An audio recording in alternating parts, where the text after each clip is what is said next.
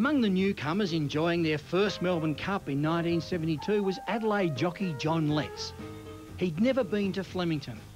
He hadn't seen the horse he was booked to ride in the Cup, hadn't met its owner, Ray Trinder, or its trainer, George Hanlon.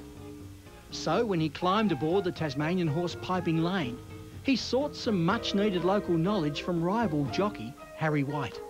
And I went up to Harry and I said to Harry, I said, how do you ride Flemington, Harry? I said, I've never been here. He said, oh, put him to sleep early. He said, and when you get to Chiquita Lodge, make your run from there.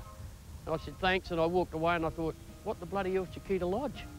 And I thought, must be a 30-storey high motel on the outside the track, you know, and I won't miss that. Letsy figures Chiquita Lodge must be some great big motel or hotel or something like that. And he says, you know, he's going along and he's looking for Chiquita Lodge. He can't see this tall building.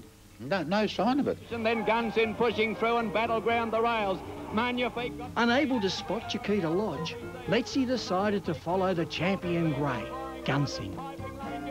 Piping Lane scored an upset victory, with Gunsynd a gallant third. Outside is Gunsynd, Stormy Seas, but Piping Lane's going to win the Cup.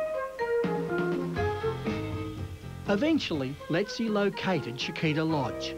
It's a racing stable at the back of the course.